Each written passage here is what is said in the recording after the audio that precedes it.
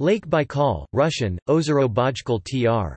Ozero Baikal, IPA, Oz Rbj Ka, Buryat, Bajgalnur Baygalnur, Mongolian, Bajgalnur Baygalnur, etymologically meaning, in Mongolian, the nature lake, is a rift lake in Russia, located in southern Siberia, between Irkutsk Oblast to the northwest and the Buryat Republic to the southeast. Lake Baikal is the largest freshwater lake by volume in the world, containing 22 to 23% of the world's fresh surface water. With 23,615.39 cubic kilometers (5,670 cu-mi) of fresh water, it contains more water than the North American Great Lakes combined. With a maximum depth of 1,642 meters (5,387 feet), Baikal is the world's deepest lake. It is considered among the world's clearest lakes and is considered the world's oldest lake, at 25 to 30 million years. It is the seventh largest lake in the world by surface area. Like Lake Tanganyika, Lake Baikal was formed as an ancient rift valley, having the typical long, crescent shape with a surface area of 31,722 square kilometers (12,248 square miles). Baikal is home to thousands of species of plants and animals, many of which exist nowhere else in the world. The lake was declared a UNESCO World Heritage Site in 1996. It is also home to Buryat tribes who reside on the eastern side of Lake Baikal, raising goats, camels, cattle, sheep, and horses, where the mean temperature varies from a winter minimum of -19 degrees Celsius (-2 degrees Fahrenheit) to a summer maximum of 14 degrees Celsius (57 degrees Fahrenheit). The region to the east of Lake Baikal is referred to as Transbaikalia, and the loosely defined region around the lake is sometimes known as simply Baikalia. Geography and hydrography. Lake Baikal is in a rift valley, created by the Baikal Rift Zone, where the Earth's crust is slowly pulling apart. At 636 kilometers (395 miles) long and 79 kilometers (49 miles) wide, Lake Baikal has the largest surface area of any freshwater lake in Asia at 31,722 square kilometers (12,248 square miles) and is the deepest lake in the world at 1,642 meters (5,387 feet). The bottom of the lake is 1,186.5 meters (3,893 feet) below sea level, but below this lies some 7 kilometers (4.3 miles) of sediment, placing the rift floor some 8 to 11 kilometers (5.0 to 6.8 miles) below the surface, the deepest continental rift on Earth. In geological terms, the rift is young and active. It widens about 2 centimeters (0.8 in) per year.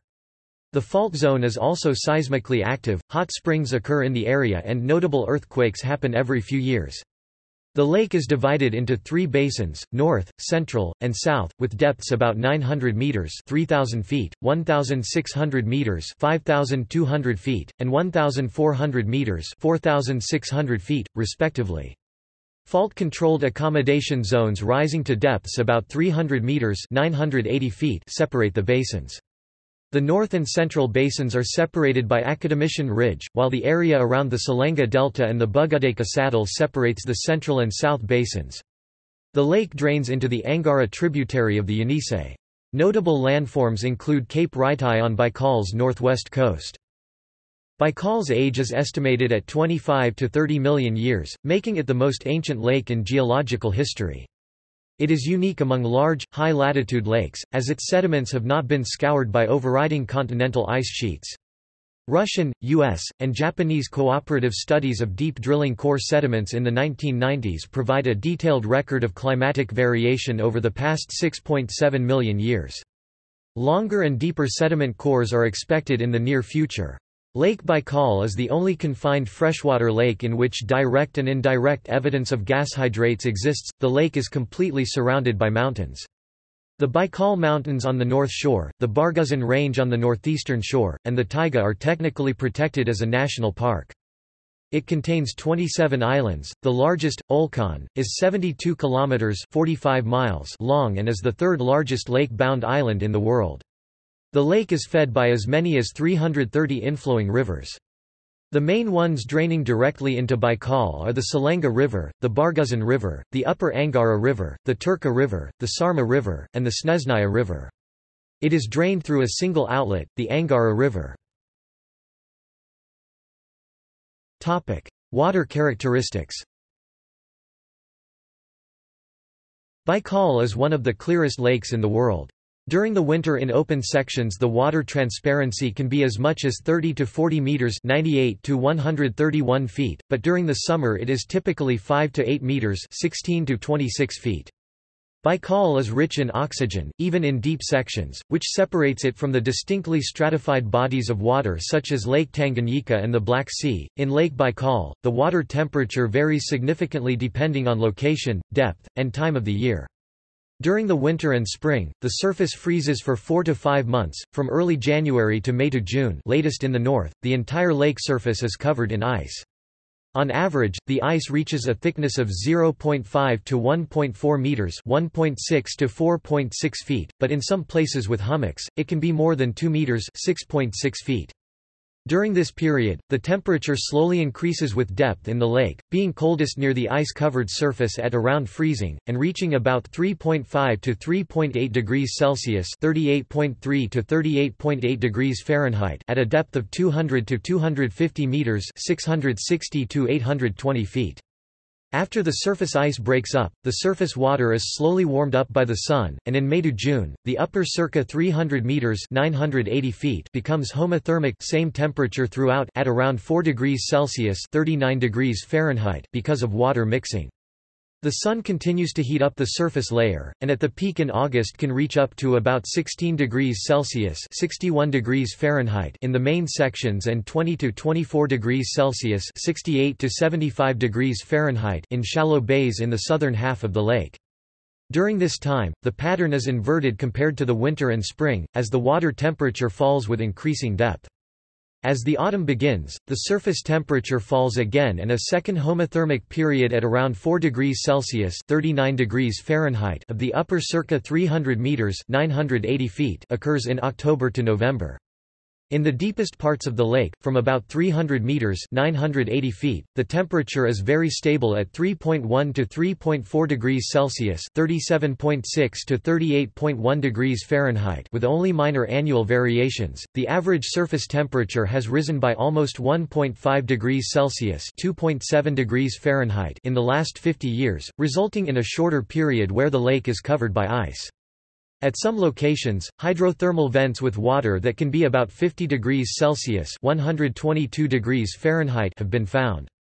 These are mostly in deep water, but locally have also been found in relatively shallow water. They have very little effect on the lake's temperature because of its huge volume. Stormy weather on the lake is common, especially during the summer and fall, and can result in waves as high as 4.5 meters (15 feet). Topic: Fauna and flora. Lake Baikal is rich in biodiversity. It hosts more than 1,000 species of plants and 2,500 species of animals based on current knowledge, but the actual figures for both groups are believed to be significantly higher. More than 80% of the animals are endemic. Flora. The watershed of Lake Baikal has numerous floral species represented. The marsh thistle Cirsium palustre is found here at the eastern limit of its geographic range. Submerged macrophytic vascular plants are mostly absent, except in some shallow bays along the shores of Lake Baikal. More than 85 species of submerged macrophytes have been recorded, including genera such as Ceratophyllum, Myriophyllum, Potamogeton, and Sparganium. The invasive species Alodia canadensis was introduced to the lake in the 1950s. Instead of vascular plants, aquatic flora is often dominated by several green algae species, notably Drapernaldioides, Tetraspora, and Ulithrix in water shallower than 20 meters (65 feet), although Aegigraphila, Cladophora, and Drapernaldioides may occur deeper than 30 meters (100 feet). Except for Ulithrix, there are endemic Baikal species in all these green algae genera. More than 400 diatom species, both benthic and planktonic, are found in the lake, and about half of these are endemic to Baikal. However, significant taxonomic uncertainties remain for this group. Mammals. The Baikal seal or Nerpa Pusa sibirica is found throughout Lake Baikal. It is one of only 3 entirely freshwater seal populations in the world, the other 2 being subspecies of ringed seals. A wide range of land mammals can be found in the habitats around the lake, such as Eurasian brown bear, Eurasian wolf, red fox, sable, stoat, elk, Siberian red deer, reindeer, Siberian roe deer, Siberian musk deer, wild boar, red squirrel, Siberian chipmunk, marmot, lemming, and alpine hare. Until the early Middle Ages, the Wisent European bison was present near the lake, which was the easternmost part of its range. Birds. There are 236 species of birds that inhabit Lake Baikal, 29 of which are waterfowl.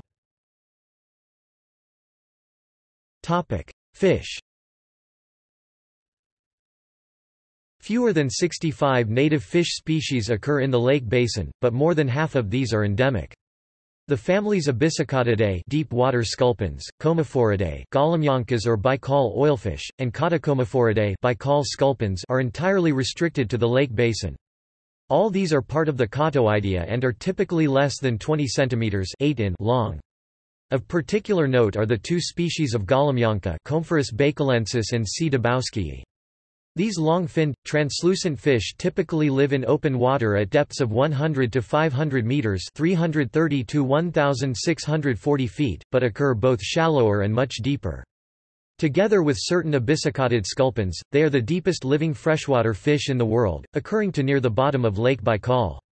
The Golemyankas are the primary prey of the Baikal seal and represent the largest fish biomass in the lake. Beyond members of Catoidea, there are few endemic fish species in the lake basin. The most important local species for fisheries is the OMUL Corriganus migratorius, an endemic whitefish. It is caught, smoked, and then sold widely in markets around the lake.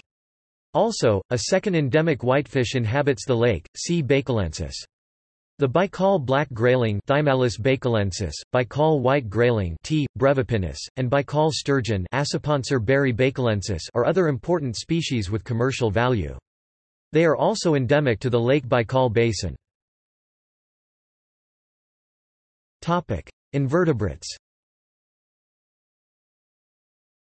The lake hosts a rich endemic fauna of invertebrates.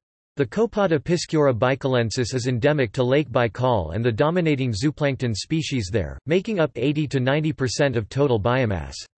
It is estimated that the episcurans filter as much as 1,000 cubic kilometers of water a year, or the lake's entire volume every 23 years. Among the most diverse invertebrate groups are the amphipod and ostracod crustaceans, freshwater snails, annelid worms, and turbellarian worms. Amphipod and ostracod crustaceans. More than 350 species and subspecies of amphipods are endemic to the lake. They are exceptionally diverse in ecology and appearance, ranging from the pelagic Macrohectopus to the relatively large deep-water Abyssogammarus and Garjajuia, the tiny herbivorous Micruropus, and the parasitic Pachyschissus, parasitic on other amphipods. The gigantism of some Baikal amphipods, which has been compared to that seen in Antarctic amphipods, has been linked to the high level of dissolved oxygen in the lake. Among the giants are several species of spiny Acanthogammarus and Brachyuropus found at both shallow and deep depths. These conspicuous and common amphipods are essentially carnivores, will also take detritus, and can reach a body length up to 7 cm (2.8 in). Similar to another ancient lake, Tanganyika, Baikal is a center for ostracod diversity. About 90% of the Lake Baikal ostracods are endemic, meaning that there are c. 200 endemic species. This makes it the second most diverse group of crustacean in the lake, after the amphipods. The vast majority of the Baikal ostracods belong in the families Candinidae, more than 100 described species, and Cytheridiidae, about 50 described species, but genetic studies indicate that the true diversity in at least the latter family has been heavily underestimated. The morphology of the Baikal ostracods is highly diverse. Topic: Snails and bivalves.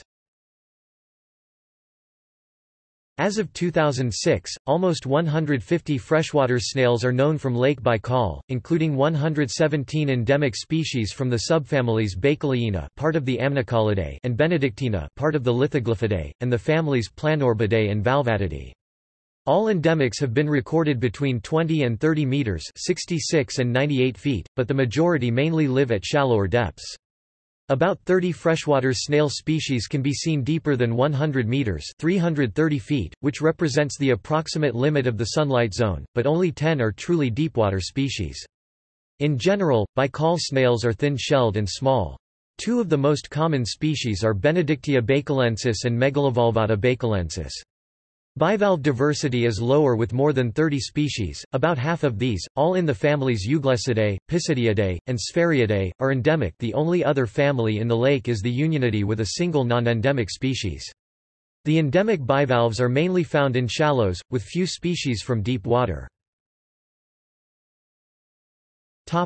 Aquatic worms. With almost 200 described species, including more than 160 endemics, the center of diversity for aquatic freshwater oligochaetas is Lake Baikal. A smaller number of other freshwater annelids is known, 30 species of leeches and 4 polychaetes.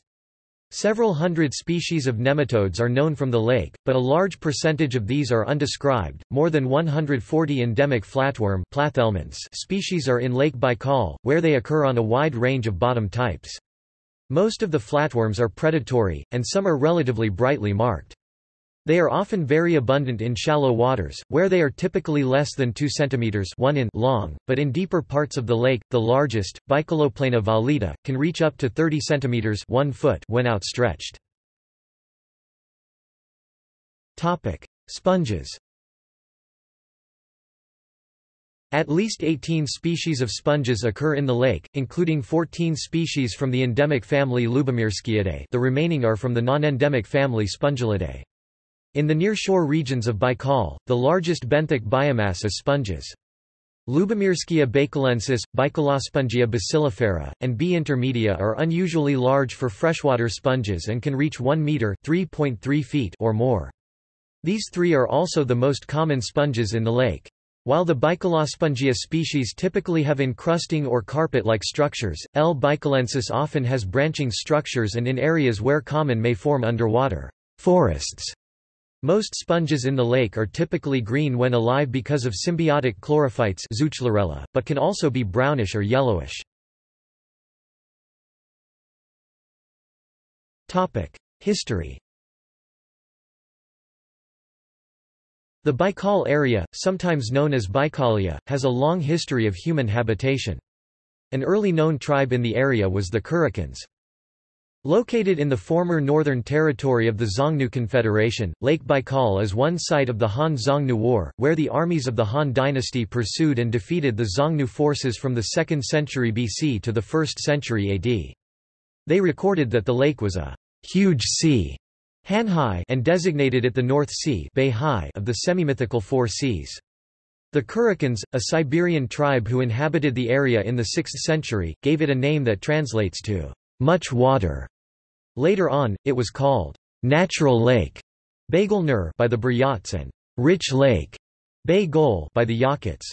Little was known to Europeans about the lake until Russia expanded into the area in the 17th century. The first Russian explorer to reach Lake Baikal was Kurbet Ivanov in 1643. Russian expansion into the Buryat area around Lake Baikal in 1628–58 was part of the Russian conquest of Siberia.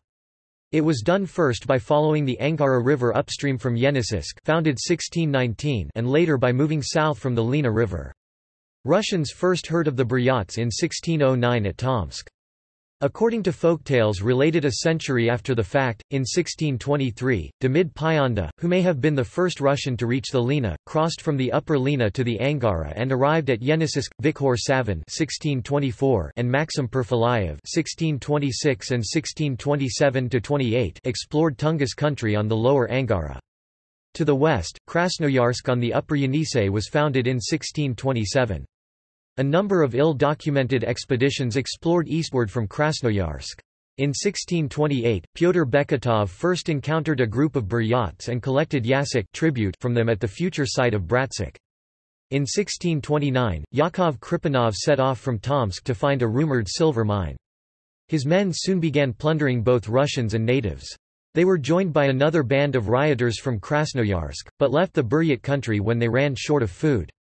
This made it difficult for other Russians to enter the area. In 1631, Maxim Perfilayev built an ostrog at Bratsk. The pacification was moderately successful, but in 1634, Bratsk was destroyed and its garrison killed. In 1635, Bratsk was restored by a punitive expedition under Radukovsky. In 1638, it was besieged unsuccessfully. In 1638, Perfilayev crossed from the Angara over the Elam portage to the Lena River and went downstream as far as Olyakminsk. Returning, he sailed up the Vidym River into the area east of Lake Baikal 1640, where he heard reports of the Amur country. In 1641, Verkholensk was founded on the upper Lena. In 1643, Kurbet Ivanov went further up the Lena and became the first Russian to see Lake Baikal and Olkhan Island. Half his party under Skorokodov remained on the lake, reached the upper Angara at its northern tip, and wintered on the Barguzin River on the northeast side. In 1644, Ivan Pokabov went up the Angara to Baikal, becoming perhaps the first Russian to use this route, which is difficult because of the rapids.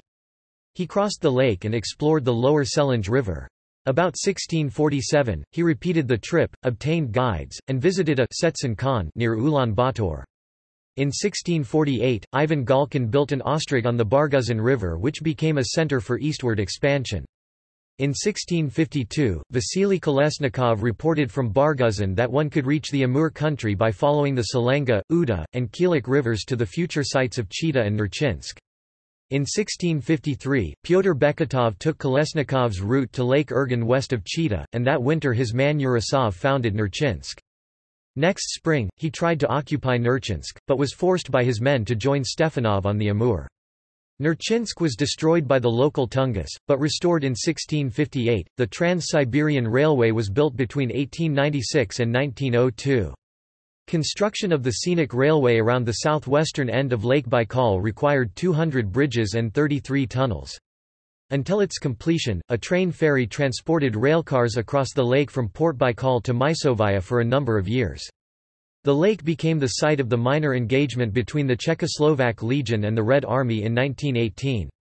At times during winter freezes, the lake could be crossed on foot, though at risk of frostbite and deadly hypothermia from the cold wind moving unobstructed across flat expanses of ice. In the winter of 1920, the Great Siberian Ice March occurred, when the retreating White Russian Army crossed frozen Lake Baikal.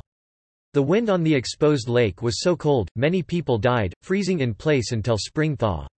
Beginning in 1956, the impounding of the Irkutsk Dam on the Angara River raised the level of the lake by 1.4 meters (4.6 feet). As the railway was built, a large hydrogeographical expedition headed by F.K. Drizhenko produced the first detailed contour map of the lake bed. Research. Several organizations are carrying out natural research projects on Lake Baikal.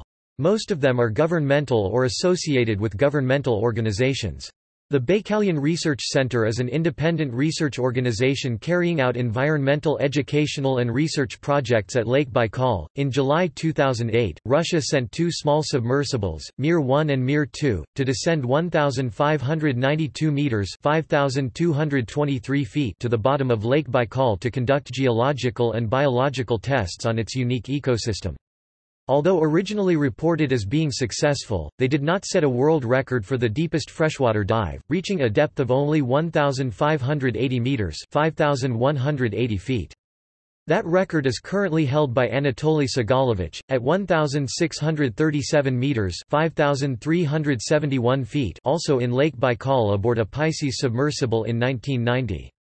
Russian scientist and federal politician Artur Chalingarov, the leader of the mission, took part in the Mir dives, as did Russian leader Vladimir Putin. Since 1993, neutrino research has been conducted at the Baikal Deep Underwater Neutrino Telescope (BDUNT). The Baikal Neutrino Telescope NT-200 is being deployed in Lake Baikal, 3.6 kilometers (2.2 miles) from shore at a depth of 1.1 kilometers (0.68 miles). It consists of 192 optical modules. Topic: Economy. The lake, nicknamed the Pearl of Siberia, drew investors from the tourist industry as energy revenues sparked an economic boom. Viktor Grigorov's Grand Baikal in Irkutsk is one of the investors, who plan to build 3 hotels, creating 570 jobs.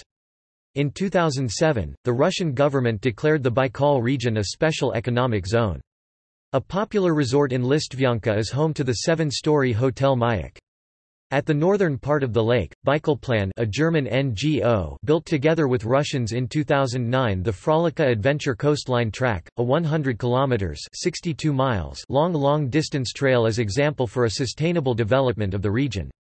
Baikal was also declared a UNESCO World Heritage Site in 1996.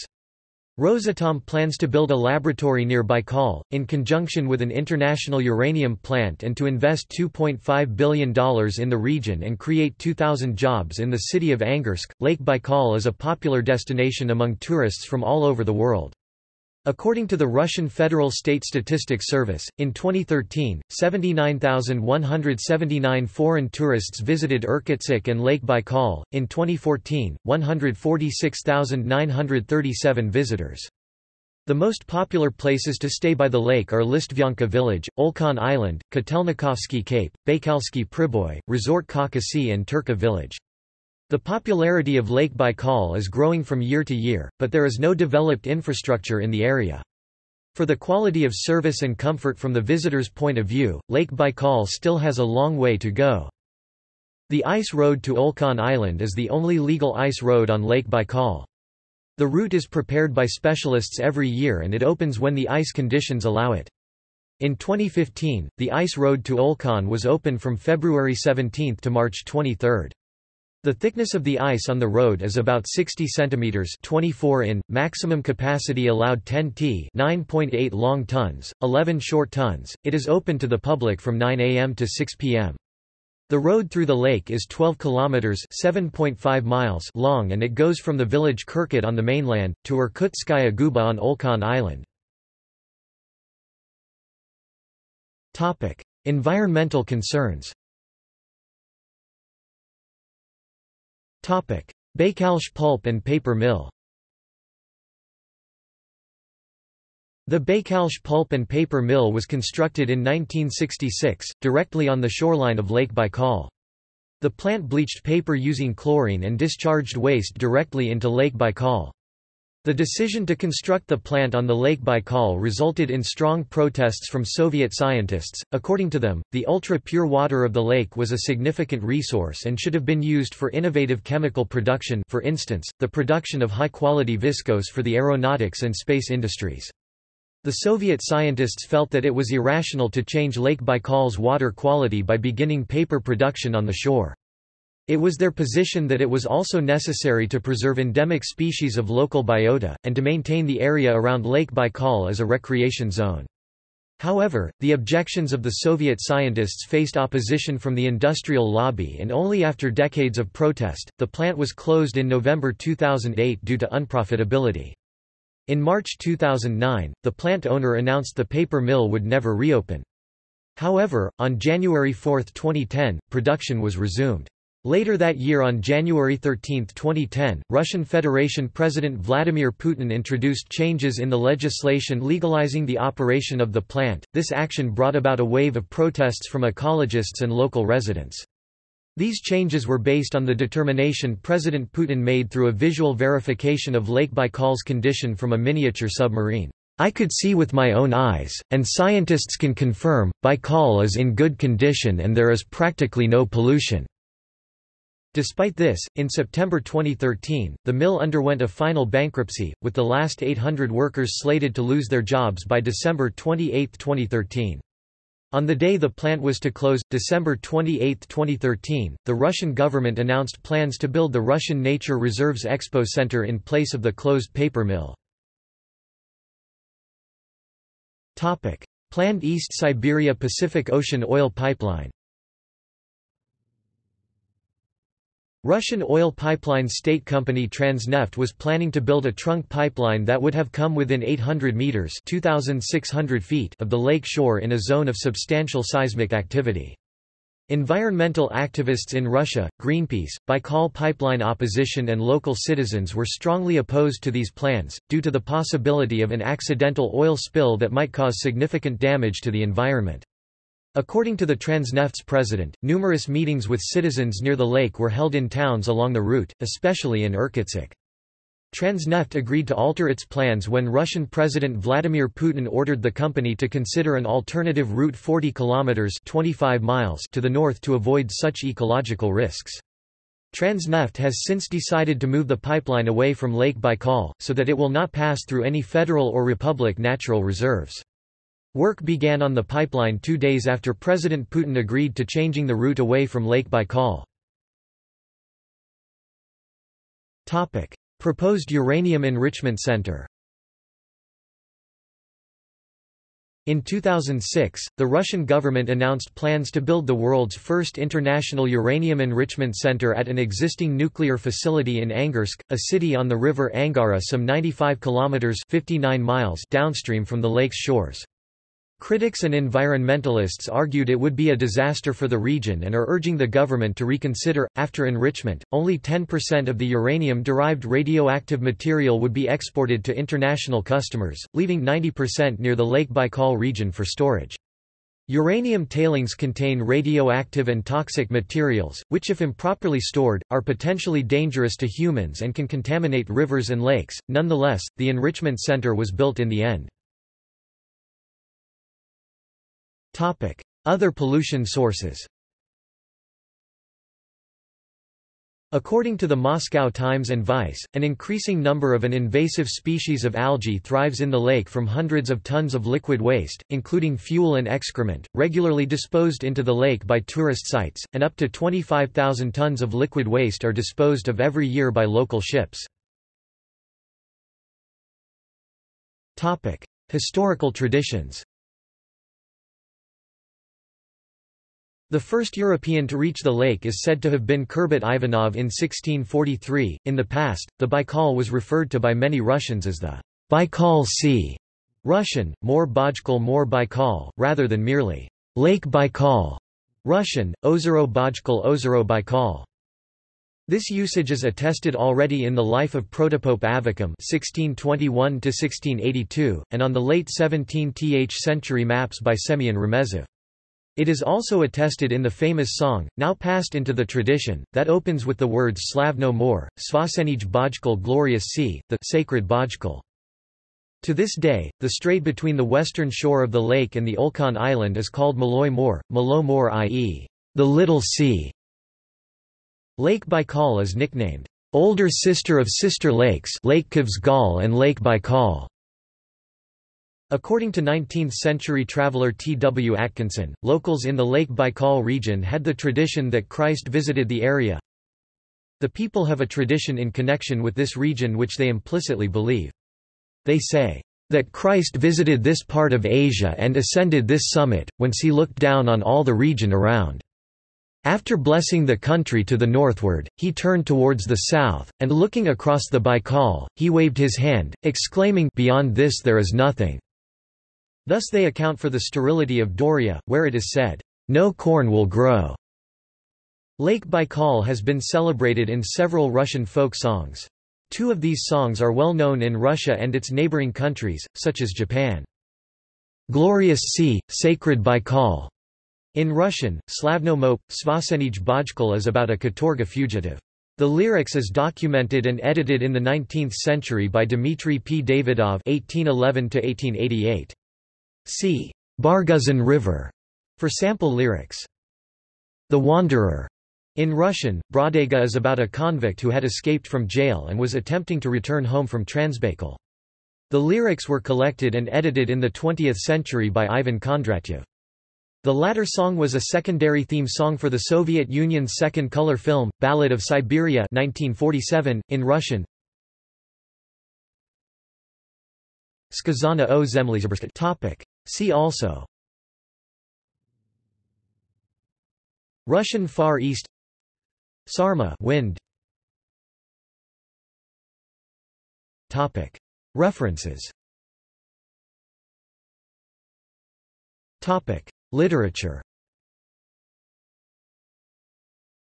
Detlev Henschel, Kayak Adventure in Siberia, the first solo circumnavigation of Lake Baikal. Amazon, ISBN 978-3-7375-6102-0. Colin Thubron in Siberia, https://www.amazon.co.uk/dp/006095373X/ref=cm_sw_r_sw/p_sw/Api_rf4n. Leonid Baradin, Year of Miracle and Grief, Quartet Books, 1988. External links. Lake Baikal at Encyclopædia Britannica. Lake Baikal information. Baikal Club International magazine about Lake Baikal, maps, photos, videos and stories.